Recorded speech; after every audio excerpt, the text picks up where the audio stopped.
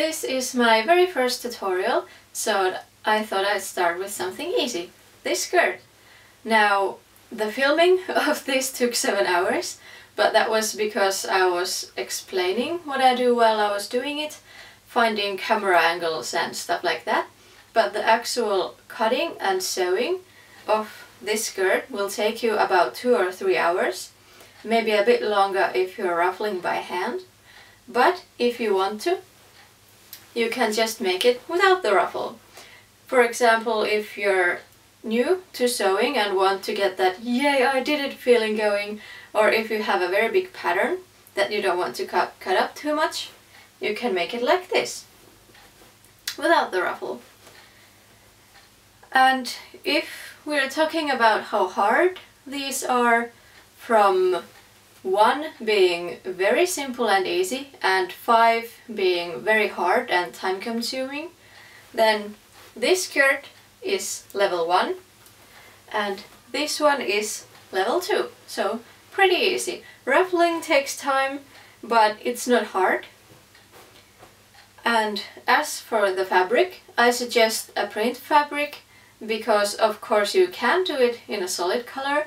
Even a slight print will make it more interesting because the design is so simple.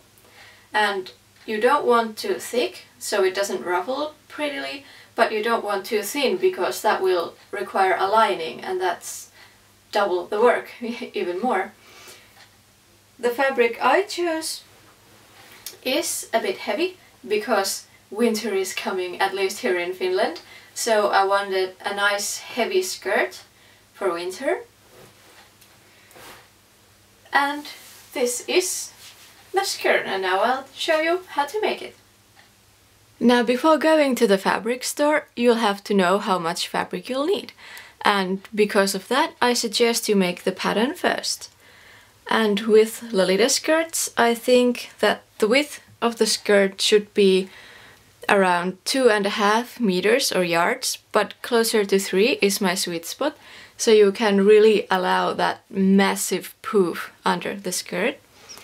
And I'm sorry if this looks awkward, I have the camera between the paper and myself, but that makes the width of your skirt around 3 meters. Depending on the width of your fabric and how you're gonna use it, you're probably gonna have to cut it to front and back pieces, which will be 1.5 meters each. To measure the length of your skirt, you may want to wear a Lolita skirt if you have one, or at least your petticoats, because that will help you find your natural waistline, and that is around your belly button, and that's where Lolita skirts will sit. And you want to wear petticoats because if you measure the length of your skirt against your leg, then when you add petticoats it's gonna look shorter because it has more things under it.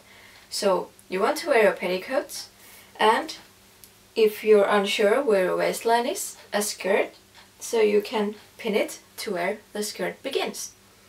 Now you want to measure with a mirror because you don't want to be bending down, that will skew the measurements.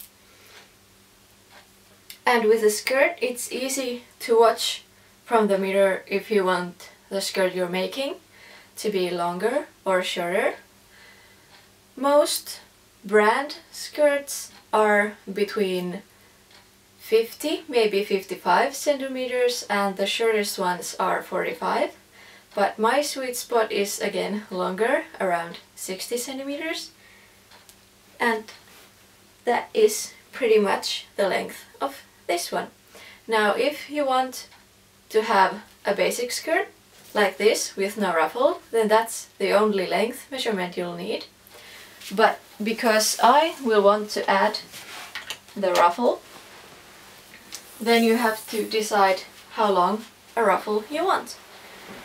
I want my ruffle to be the length of 2 of these squiggly thingies and that makes it around 17 centimeters. Now if I want the whole skirt to be 60 centimeters and the ruffle will be 17, that leaves the base skirt to be 43 centimeters. And you want to add 2 centimeters seam allowance, so that makes it 45 centimeters. And the ruffle will be 17 centimeters, and again the 2 centimeters seam allowance. And you're gonna have to get these to the double for the width of your hem, because you always want to pretty much double with ruffle, so it looks like a decent ruffle.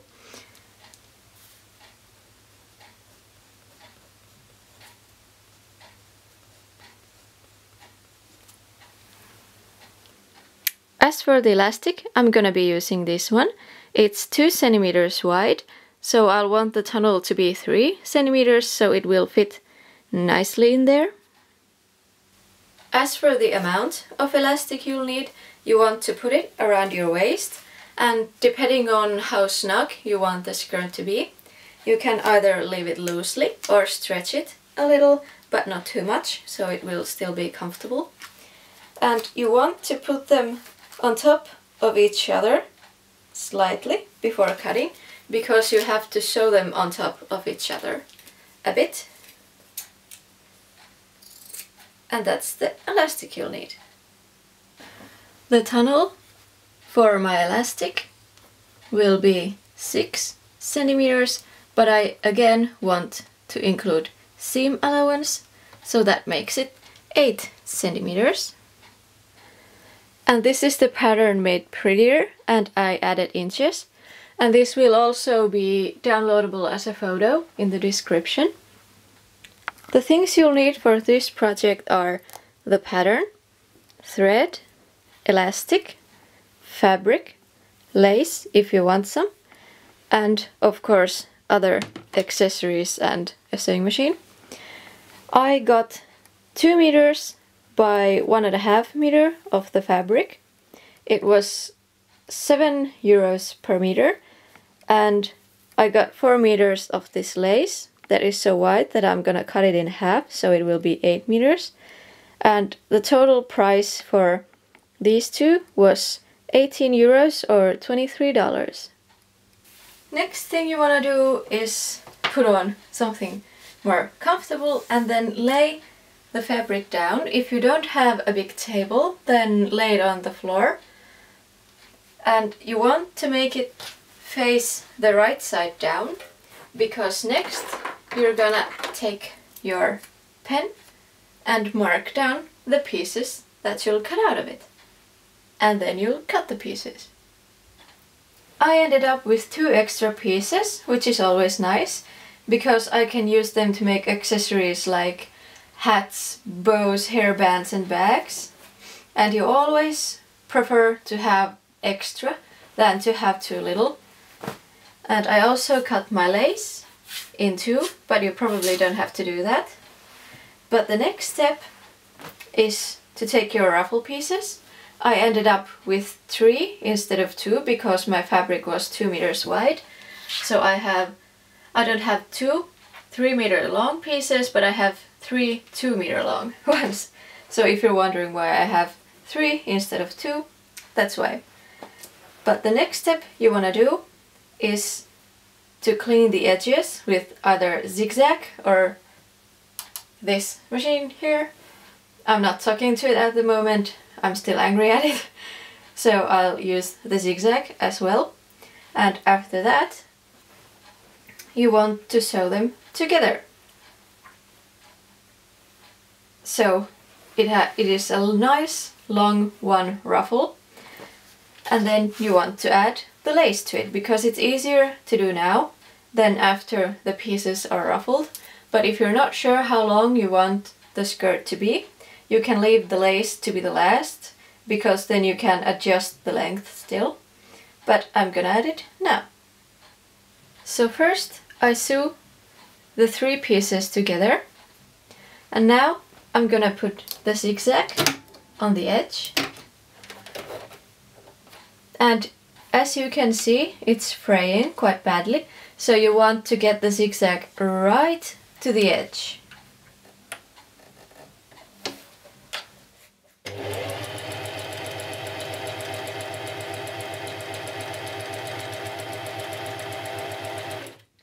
So it holds the frays, and as you can see, these no longer get worse. So after you're done with that, you can just cut this off and it won't get any worse. The next thing you want to do is add the lace to the ruffle. You want to put them both the right side down. Your lace may not have it, but if it does, put it the same way. And if you want, you can pin this, but I've done so many that I can't be bothered. It's 6 meters, so no, thank you. And you want to fold this in a little and put the lace on top and then sew it. Simple as that. The next step is to ruffle, and for that you want a straight stitch as long as you can and a very loose stitch. You want to sew the stitch to pretty close at the edge. You don't have to fold it.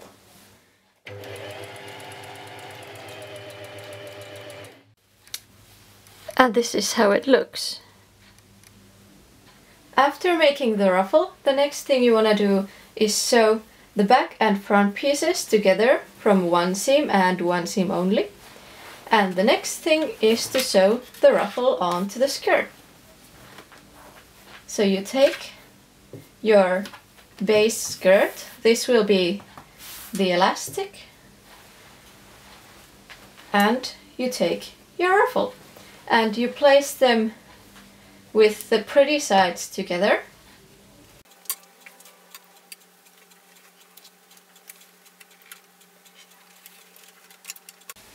And you want to have a quite short and tight stitch for this one, so it really captures all that ruffling and doesn't let it go.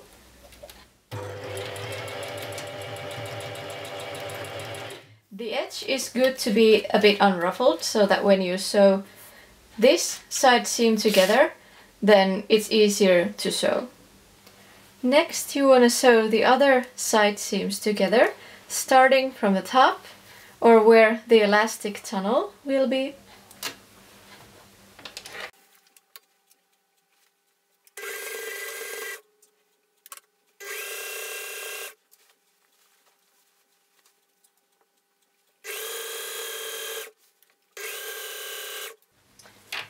And now you'll be glad that you left that small thing unruffled, so they are a bit easier to sew together.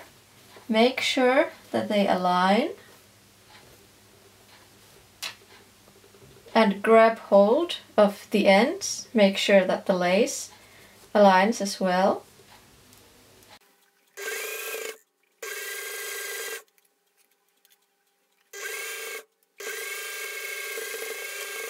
Now, if I would have been a smart person, I would have left extra lace on the other end, so I could have folded it so I didn't have to sew on the actual lace like I did. Let me find it. Like I did here, where the lace ended because I had to cut it in two. So when you overlap it like this, you can't really see, especially when it's ruffled, you don't really see that the lace ends. But here I had to sew it together, so it's not as pretty. But I don't think anyone's gonna notice, but that is something that you should have done.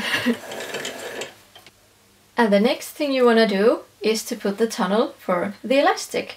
Again, you want to make sure that if I sew here, the elastic has enough room for it. And you don't want to sew the whole way around, you want to leave a small hole for you to put the elastic through.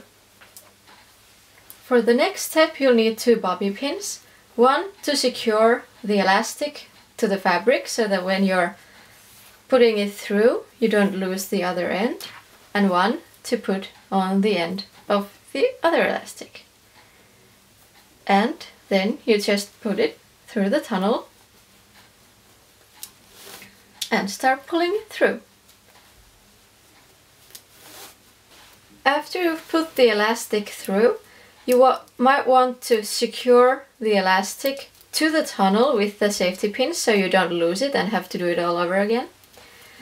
And now that you have the ends, you're going to sew them together, overlapping like this, and go back and forth as many times as you have the patience to, so it doesn't snap while you're wearing it.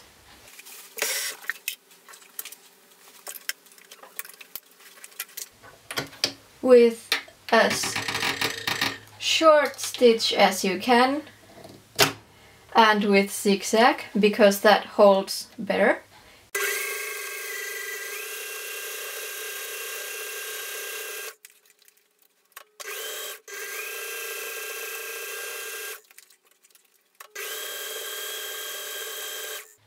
There, again as many times as you can, so it doesn't fall off or break when it stretches.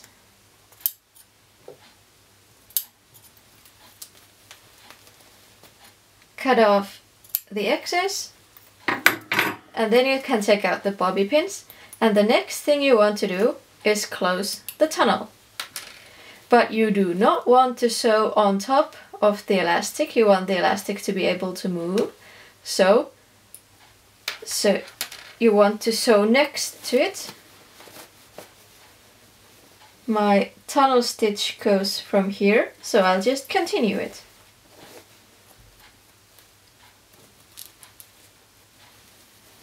Put that in there, and straight stitch, normal length.